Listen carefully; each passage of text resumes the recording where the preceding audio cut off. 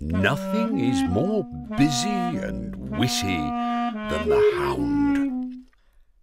Hounds have more wit than other beasts, and hounds know their own names and love their people.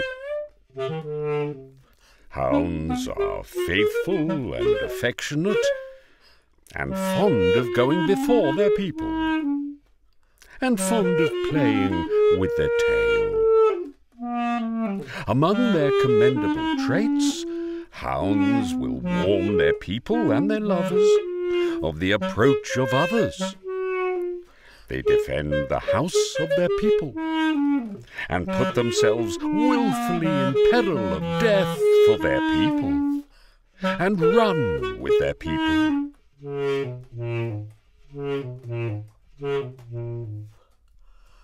Hounds should go out to play when they like. It is great liking for hounds when they may go in and out at their lust. Hounds must adventure all the day, questing.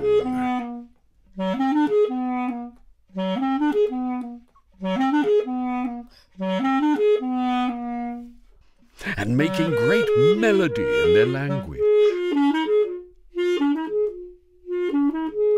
and saying great villainy, and chiding the beasts that they encounter.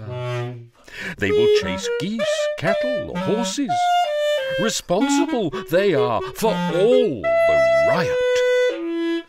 In church, dogs and puppies oftentimes trouble the service by their barkings, and sometimes tear the church books.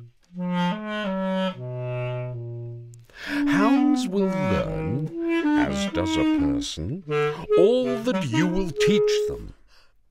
Speak to them in the most beautiful and gracious language that you can. I speak to my hounds as I would to a person, and they understand me and do as I wish.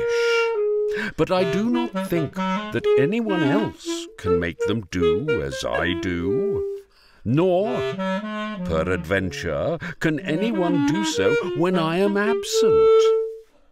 Hounds will not forsake their people.